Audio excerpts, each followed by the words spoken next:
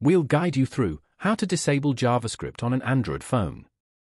If you find this useful, consider liking the video and subscribing to the channel. It's pretty straightforward to disable JavaScript, so let's quickly guide you through it. Go ahead and open your Google Chrome browser app and click on the three dots in the top right-hand corner.